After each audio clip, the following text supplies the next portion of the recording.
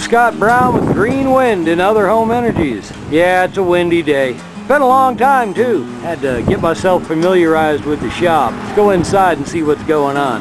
Well, basically you notice the tachometer ain't working and I ain't got the rest set up, so that's just kind of sitting there doing nothing. Anyway, I've seen this jumping up around 10 amps and stuff. Doing pretty good. Battery voltage is about 13.15. Wind speed right now is doing about 5, yeah, up to about 12. Oh, looks like it said 20 there, but I haven't seen that for a while. Anyway, we're doing pretty good. The anemometer's up there, not over with the prop, which would be over in that direction. Well, if we look right here, this one got a nice chip out of it. Yep, the wood was twisted. When it started getting thin, this edge came up and caught the skill saw carbon bit. And so I didn't even get to start on the other side. Not good. That's the other piece of 2x4 that came off it. The thing I don't like about this wood is, see, it used to be you could put a dent in it with your fingernail. Now you can just peel it off. This is like cork. They grow these trees fast. The old wood, this is one of the reasons why people like antiques, the old wood took a lot longer to grow. And these dark lines like where my thumbnail is, are getting much thinner, and it's a lot more white wood in there.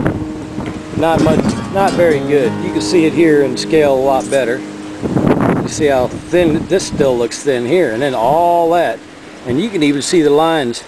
I can scrape that stuff off. It's no good. It makes a really bad surface on the carb. So anyway, I went to CEDAR, which changed things. Well, right here I got these railroad batteries running my drill. They usually powered up by the solar. And I've got that long cord running all the way over here and up. Any of these old power tools that do 12 volts and such, nah, you don't need to throw them away. There we go. Couple drywall screws inside to the terminals that you can't see inside there that connect to the battery. This old 12 volt, they don't even make them anymore. Yeah, the charger was blown out on this one. The batteries were okay. I got this from Boom Boom as a present. Works great down here. Does all my work. Drill my holes in the end of the CEDAR. I come down here and I do a little cutting so I can get it low so it passes the edge of the table here. After it starts carving down, it can actually go by and not hit the bolts. So anyway, but this is CEDAR. Oh my goodness, look at that wood. Let's back up a little bit. Get into some more light right here. This is a lot better wood. It's rough. The thing is about this CEDAR, it changes things. If I put this flush to the backside, you see we got a little bit more wood up here in the front. And the same thing, I've got about that much more wood rather than being up to here. Drops about that much. That's because the 2x4s are finished. The CEDAR is not. People like rough CEDAR. That's okay. Measures a little bit bigger. In order to get the full angle of 22.5 degrees all the way from end to end, I had to change a little bit. Now this machine is not running off that cable that went up to the top. It runs on here and runs down this jig, which you see right here. Kind of floats back and forth. And I got a piece of, I got an old Texas license plate right there pressing up against it so it doesn't move. If it comes down and leaves, it comes like this, it comes back up and hits it right where it's supposed to and stays in line. So that keeps it from falling out of the groove. Now I'm going to get the carbon on here and I'll show you when I get done with the first side how much better it looks. Oh yeah, one more thing. When you're dealing with this, you want to make sure it's well ventilated. Here, the top up there, going over to the other two storages, it's nothing but this 8" by 8" holder, or 10" by 10" chicken wire type stuff from that plywood up to the ceiling. So it's got a lot of flow and the other ones aren't sealed either. So I get a breeze through here and the door is open. Dust mask will help. But here's what I'm talking about. You see all these long sticks. These pieces, this is the way those, when it's with that soft wood and the dark wood, this is the way it comes up. It doesn't look like regular sawdust anymore. Here's that piece that came off that prop. Get it. Junk wood. They don't sell good wood anymore. Can't stand it. All these, that ain't sawdust. It burns. Goes in my wood stove tonight after I sift out the regular sawdust for cooking. And got me some new clamps right here. They work all right. They're not the best, not like my other ones, but they don't go all the way to the floor and they're quick. You just squeeze them and then press the button. Not that bad. Well, anyway, I'm going to get busy here. I got the generator outside already and clean off a little of this bench, some of these tools. It'll be a little safer here. I'll get back at you and show you my carbons. There we go, starting to get a little bit of gust coming, usually about 3 or 4 in a row here. That's why last time I picked up the camera it was probably about the 4th little gust. She just started coming down. It's staying there pretty good. Top of that scale compresses. Looking at 14, 13.9, 14 again. That means that dump load will be jumping up here in a second. Another gust. That ought to do it right there. No, didn't stay there for 5 seconds. Give her one more shot here. Come on, get up there. There we go. Oops. And the dump load's on. I gotta love it. I just finished up. Look at the quality of this sawdust. Saying that cedar is so much better. I mean, there's a couple pieces. I don't know if that's left over from the pine. There's one. That's probably from the pine. I didn't clean it out. But this is much nicer. And looky right here. You see that shiny spot? Let's move around with it. Yeah. Some of this actually shines. Here's some more shiny. Looking nice. Nice and smooth. None of that. Yeah, you can still dig your fingernail in, but you're not going to dig up any wood. And the cool thing about cedar, you got a little bit right there because that's really thin. A lot of vibration from that blade. But the cool thing about cedar, and you can find this out on otherpower.com when they talk about, if you read it extensively, like I did in my early years, a great source of information and learning and inspiration. That's where I was inspired to do this and learned it. Oh yeah, look at all this, man. Yeah, you see the white stuff. That's from the pine underneath. But what's on top? Let me raise this up. What do we got here? Man, that's super fine. Yeah. Got the pine under... Oh, I wasn't even looking at it. Man, that's super fine. Here's a piece. Yeah, much better. And the prop looks much better for it. Oh, there's a little piece. Not bad. None of these huge pieces and a whole bunch of it where most of it's... There's a look at the other stuff. My goodness. Yeah, this is coming out real nice. I find out that in the knots, you don't want much knots in cedar because they usually got holes through them because they break up like this. And I did this, I backed off, let it air out, backed off. When I started smelling it again, I backed off. I guess that'll keep my blade sharper longer, cooler. So, yeah, it's been real easy. It carved pretty quick. So, yeah, I'm liking it a lot better. 70 years if you hit it with some boiled linseed oil, according to otherpower.com. Dan Bartman and Dan Fink. God bless them guys. My inspiration when I first started out. Oops. Oh yeah. I moved that, didn't I? Hey. Inspiration for this? Mudman's lazy. But it works. It works nice. It does a good job. Well, I thank you. Oh, look at them shiny spots. 1, 2, 3. 3-watt LEDs. Using 9 watts. Lots of light. Works real good. Think about them. They're about 11 bucks a piece. Let's see. Ryan Abrams told me that the car bulbs, 2 of them in a package for right about $12, $13. Or $15. Still wouldn't be bad. It's not bad. They say 45 watts worth of lumens on them. Basically, you're still used about 3, maybe 4 watts. Not bad. So I got 1, 2, 3, 9 watts on a 12-volt battery. I'm still under 1 amp. By far. Lasts a long time. I'm Scott Brown, Green Wind and Other Home Energies. Sure looks like the wind died down out here. And the wind turbine's still burning. Look at that blue in the sky. That is a beautiful blue. You take care and have a ball. Look at it right here. It's kind of thin and low.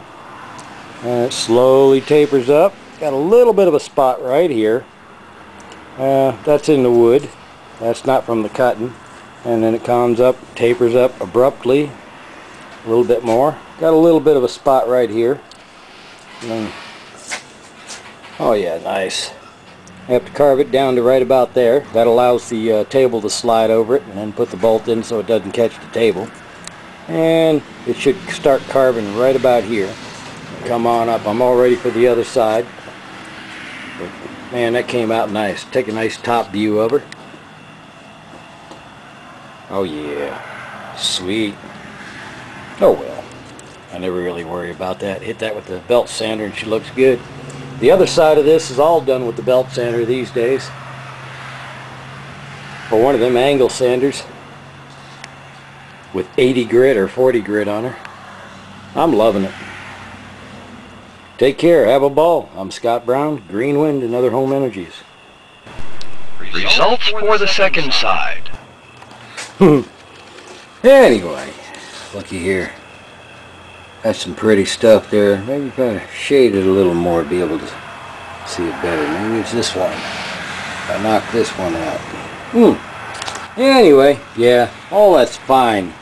All the stuff down here is fine. Got a few little bit over here. I don't think much got there, but basically, yeah, it's a lot better condition of sawdust. Not too much of the long pieces in there. Yeah, this is all, that's nice. Got a little bit of long in there. Let's see what it looked like before. Pull that bottom stuff up. Yeah, there's a lot in there. Look at that. Just for a better view. From this, oh, hey, I got tools under there. Look at that. From all of that garbage right there, from that to this. What a difference in the wood. Good quality wood, cuts better, looks nicer. This came out real nice. Here, let me remove the tray here. There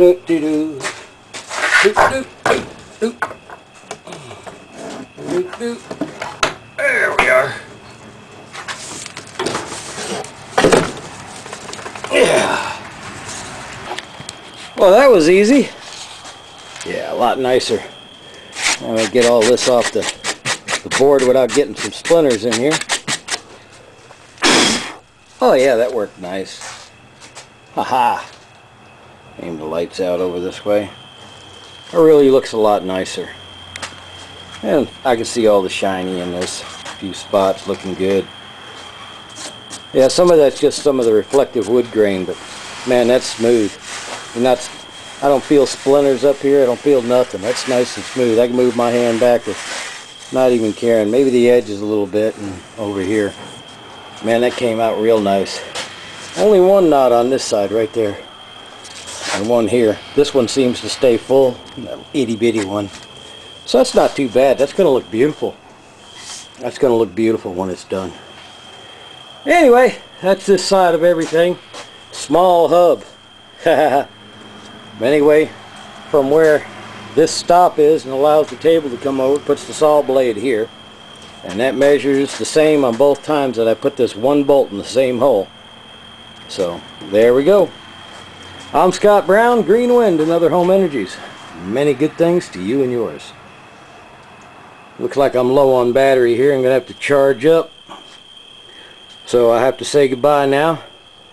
Maybe I'll knock out the other side with the belt sander and show you how that goes there if I get a little bit more charge on here. Keep smiling, have a ball. God bless. Alright, well, showed you how to use light to see what your eyes can't see. As I raise this light up, it reveals more and more of the twist, because more and more of the twist actually becomes lit up. See? Nice even twist all the way down. I raise the light up, raise the light down, up, down. I'm not moving it left to right, I'm just going like this. See? Up. See how you can see that twist? Look how smooth it is. If it had ripples in it, those ripples would show because the light is shining this way. So Yeah, got a little ripple up here. Not bad. That part really to me doesn't matter. Let's look at the other side of this. Oh yeah. See how the shadow does the same as the light was doing before. Check it out.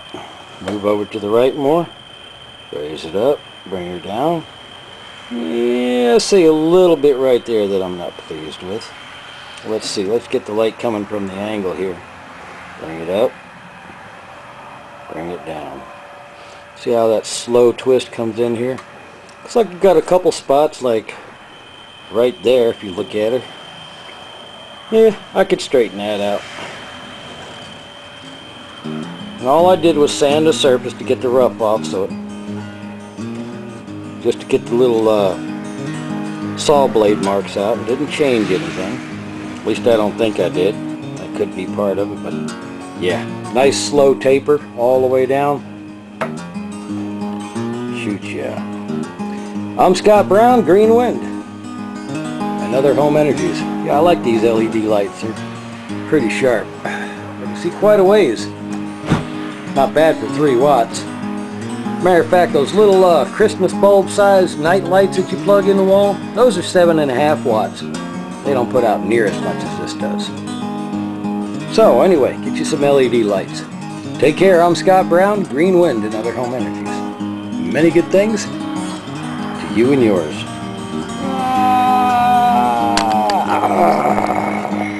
There it is. Look at those. Not bad. Oh no! Look! It's a UFO!